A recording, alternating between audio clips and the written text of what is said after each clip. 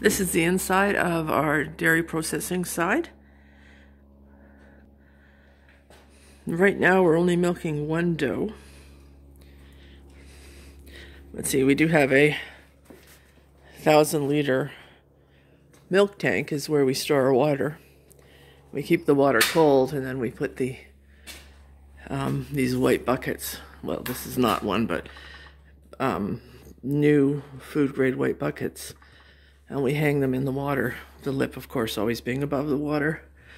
This is the kind of milker we use. We use a Hoger's bucket milker, which is nice because the milk goes right into here and you don't have to worry about any distance or lines getting dirty.